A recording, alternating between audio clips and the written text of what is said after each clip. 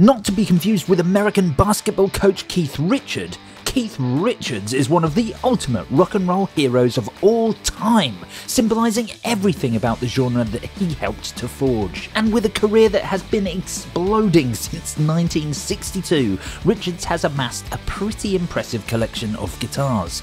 And with that in mind, I'm Joe from the Guitar Nerds podcast, and this is the Guitar Nerds Top 5 Coolest Keith Richards Guitars. In at number 5, one of Keith Richards' first Rolling Stones guitars, probably my second favourite guitar manufacturer of all time, Harmony, Keith Richards' Harmony Meteor H70. In Richards' book, Life, he discusses how he chose this guitar, deliberating between the Harmony and a Hawk, and eventually settled on the Harmony because it had 2 pickups instead of just 1. Richards used the incredibly cool, oversized hollow body in the Rolling Stones' first ever TV performance in 1963 on ATV's Thank You Lucky Stars, Rolling Stones' first single Come On, and second single I Wanna Be Your Man. The guitar itself is so quintessentially 60s, and whilst Richards moved away from this style of guitar pretty quickly, the Harmony itself is still synonymous with the original Rolling Stones tone. Allegedly, Richards took this guitar as payment for a gig he did for a band in America, the Les Paul Jr., nicknamed Tumbling Dice, or Dice for short, due to an old Dice decal that had previously been on the front of the guitar. Is one of Richards' most iconic instruments. Keith started using the TV yellow well-used double cut around 1979, almost exclusively for the song Midnight Rambler, and he still plays it today on some other songs, almost always capoed on the 7th and in standard tuning. Making its appearance on the Ed Sullivan Show in November of 1969 and used on the subsequent tour, Richards' 1969 Ampeg Dan Armstrong plexiglass guitar was at the time a slice of the future. Richards was among the first to play a Dan Armstrong and largely responsible for its popularity. He played it up until 1971 when it was stolen.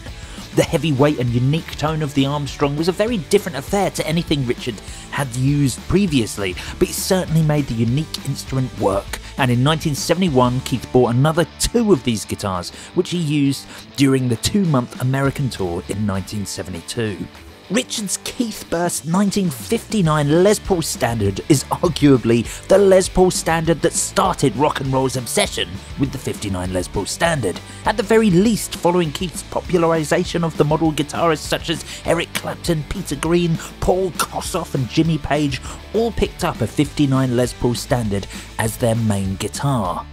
Played by Keith Richards between 1964 and 1966, the Bigsby-fitted Les Paul was one of the shortest-lived main guitars in Keith's catalogue.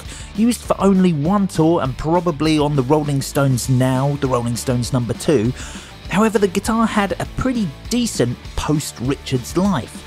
On the 31st of July 1966, Eric Clapton appeared with what was probably Keith's Les Paul at the National Jazz and Blues Festival in the UK. And later, a pre-Rolling Stones Mick Taylor bought the guitar from Richards as he no longer used it. 2 years later, the guitar once again returned to the Rolling Stones, but now of course is played by Taylor.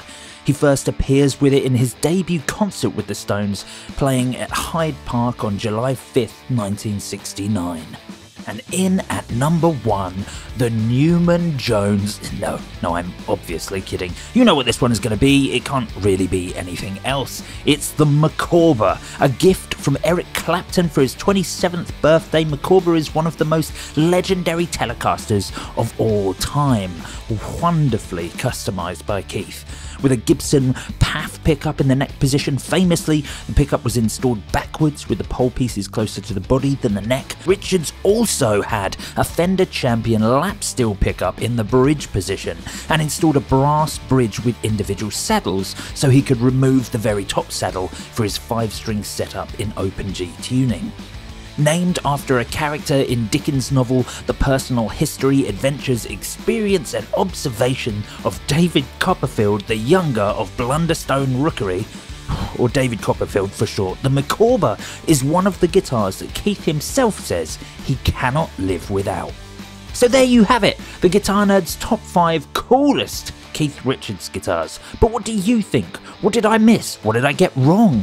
Let me know in the comments, I'm sure you will. Like and subscribe for weekly videos, and we'll be back next week with more of this guitar nerdery. Farewell.